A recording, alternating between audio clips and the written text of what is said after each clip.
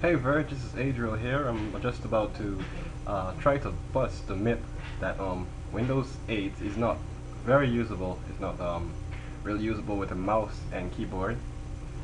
As we know, touch is a first-class citizen, but Microsoft has released a statement that um, using the keyboard and mouse are still quite as comfortable as using touch. So I'm here to prove that. So here we are at the home screen, the beginning, a very good place to start, and just a touch of the home screen would uh, unlock. I went to sleep, yep.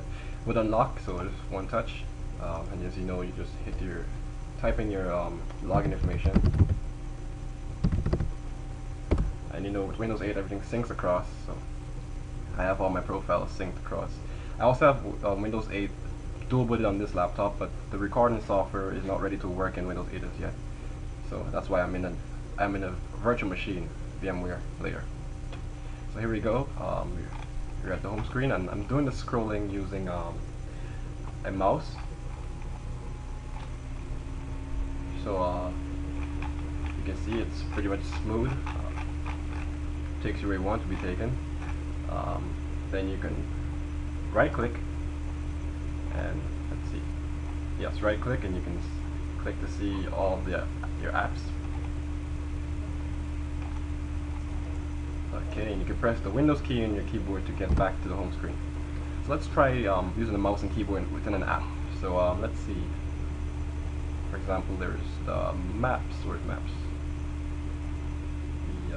Yes, Maps right here.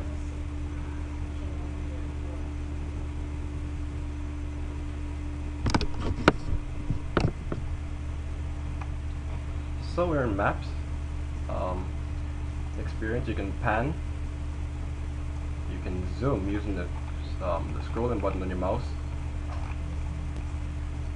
And then across, as usual across on Windows 8, you can right click to bring up a menu to access these different options here. And right click again to dismiss it.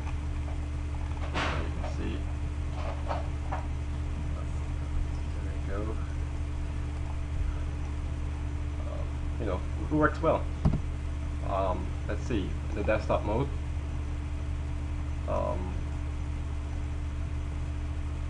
Right clicking works as usual, as you expect it to.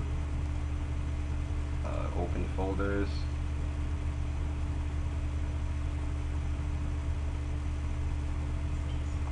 I haven't synced everything across to this version of my virtual machine, so Windows 8 on my virtual machine, so that's why that's empty.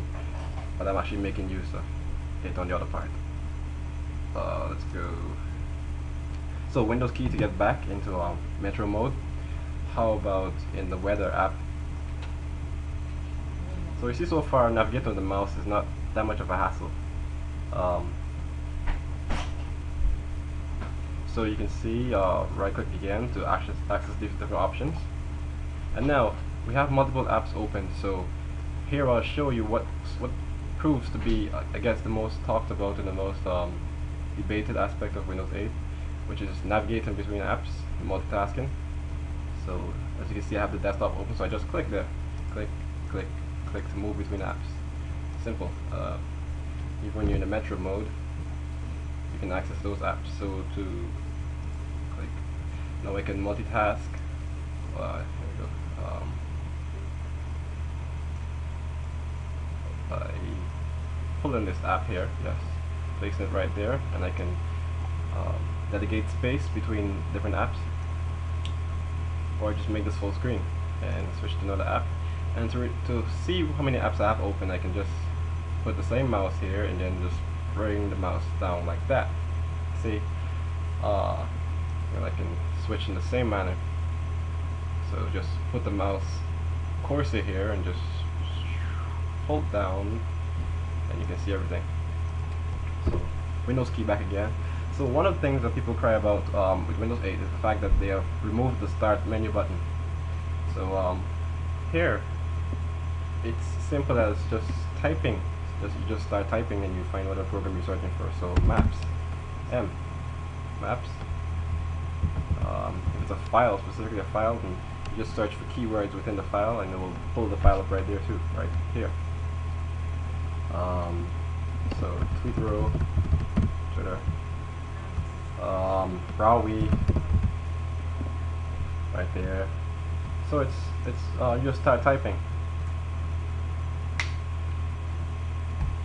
So we hit the Windows key to get back to the home screen. And now what else? Let's see. What else is a debated point? Okay, that's semantic zoom. Boom. So multitasking with the desktop and another app.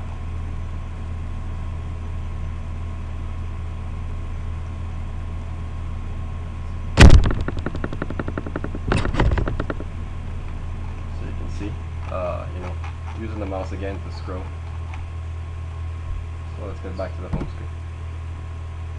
Alright, so that's pretty much that's my argument.